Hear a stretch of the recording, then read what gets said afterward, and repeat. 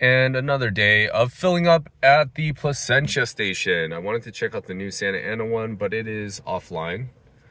We have 4 Mirais. We have a Gen 2, Gen 1, and a Gen 2.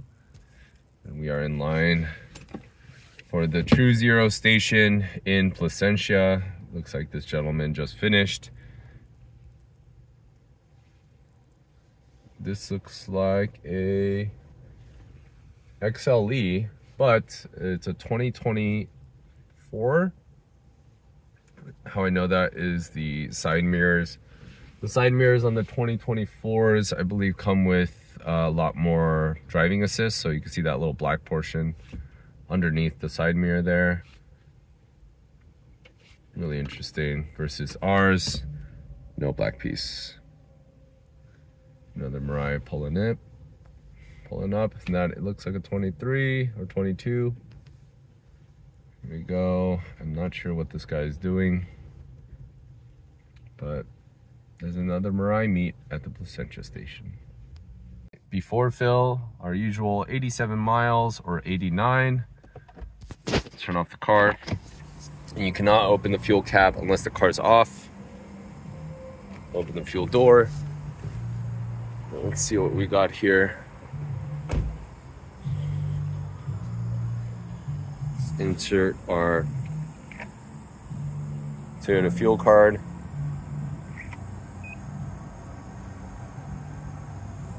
While we do that, no receipt for us.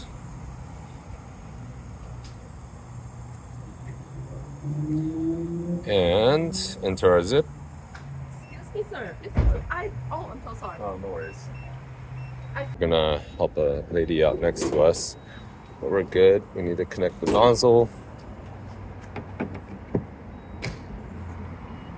Then let's press. Price check really quick. 36 per kilogram.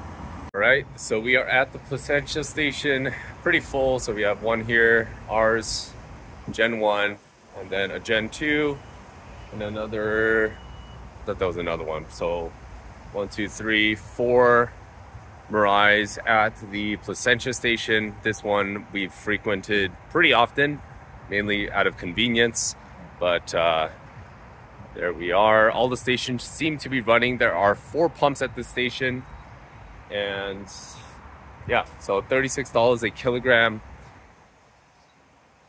I'm guessing with 89 miles of range, we should be expecting maybe $120, but we'll see. There we go.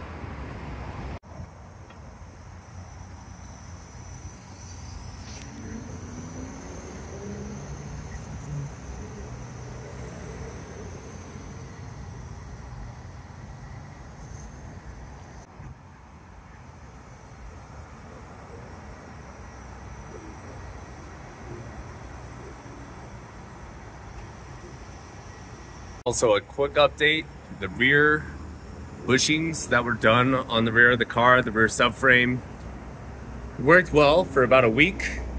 I'm hearing it again. So there's a creak in the rear subframe area.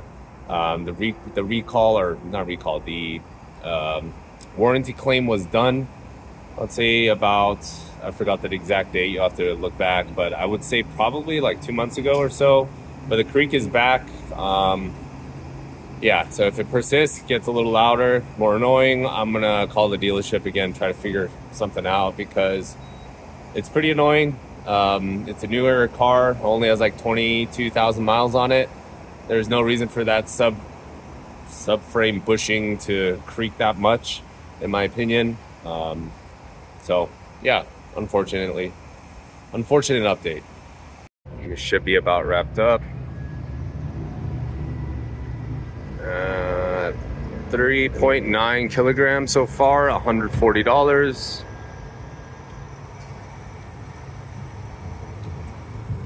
Still going.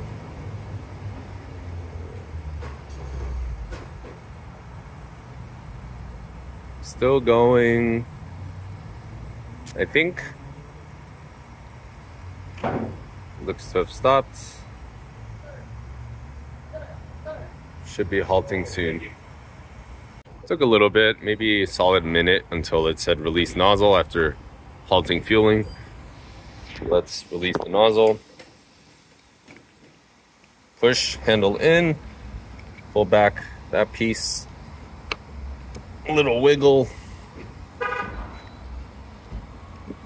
All right, took a little elbow grease that time. Very good.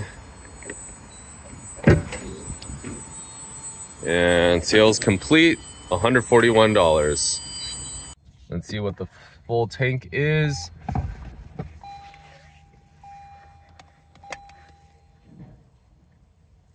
We have 336 miles without AC, with AC 310.